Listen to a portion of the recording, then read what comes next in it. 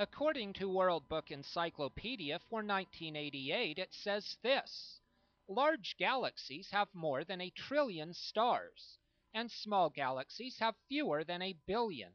Astronomers do not know how many galaxies there are. They have photographed millions of galaxies through telescopes and believe there are billions. The Bible teaches that every last galaxy and star that exists was created by God alone in 6 days. He didn't go gather pre-existing matter to build some planet. He spoke and creation came into existence. If you do not believe in a God like that, you do not believe in a God, nor have a God that is omnipotent, all-powerful, omnipresent, all-present, or omniscient, all-knowing, by any stretch of the imagination. When you consider that astronomers have been able to photograph millions of galaxies, at least according to World Book Encyclopedia, but yet we have not made any type of contact with any intelligent life from outside of our own planet, it seems to me that there are only two possibilities. Number one, evolution happened, meaning nothing suddenly became something, and lifeless matter suddenly came to life and mutated by random chance into everything that exists. Or number two, the Bible is correct and an awesome and amazing God, in an amazing display of power, spoke and caused everything that does exist to come into existence. Genesis chapter 1. We would call a person a fool who looked at a painting and said there was no painter. We would call a person a fool who looked at a computer and said there was no builder. The Bible calls a man a fool who can look at creation and the infinite complexity involved with it all and say that there is no God. Psalm 14, verse 1. The fool hath said in his heart, there is no God.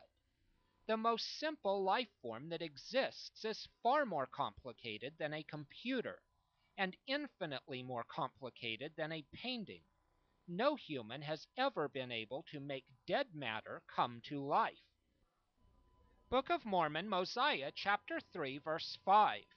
For behold, the time cometh, and is not far distant, that with power the Lord omnipotent, who reigneth, who was, and is from all eternity to all eternity, shall come down from heaven among the children of men, and shall dwell in a tabernacle of clay, and shall go forth amongst men, working mighty miracles such as healing the sick, raising the dead, causing the lame to walk, the blind to receive their sight, and the deaf to hear, and curing all manner of diseases.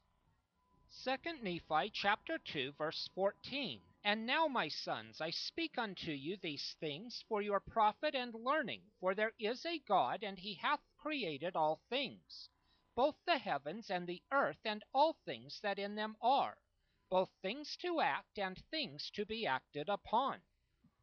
Mosiah chapter 5, verse 15.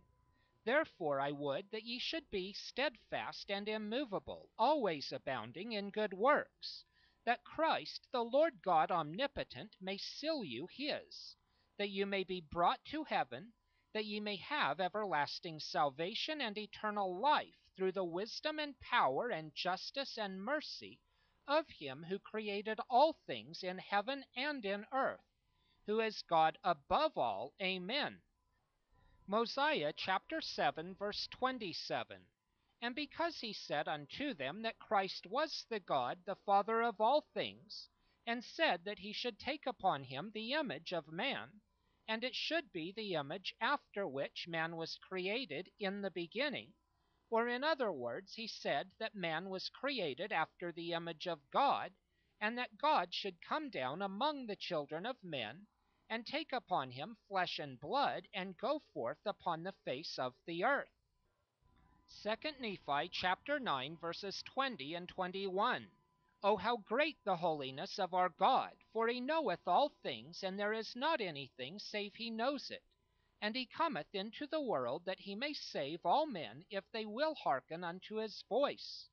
For behold, he suffereth the pains of all men, yea, the pains of every living creature, both men, women, and children, who belong to the family of Adam.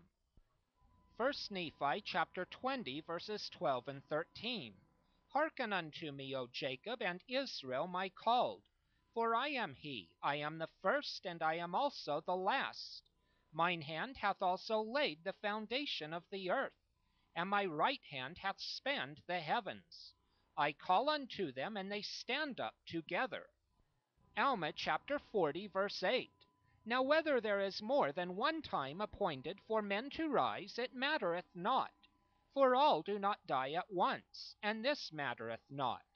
All is as one day with God, and time only is measured unto men. Moroni chapter 8, verse 18. For I know that God is not a partial God, neither a changeable being, but he is unchangeable from all eternity to all eternity.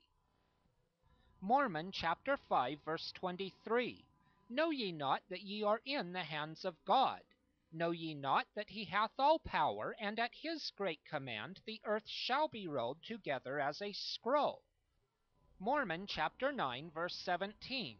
Who shall say that it was not a miracle that by his word the heaven and the earth should be, and by the power of his word man was created of the dust of the earth? And by the power of his word have miracles been wrought. The Book of Mormon definitely teaches a lot of things about God that no Mormon could just literally accept as written, while believing the current Mormon teachings on God, and convince me that these beliefs are not totally contradictory. Highlights and quoted verses added. Please copy and share this presentation with anyone that you would like to. Thank you very much for your time.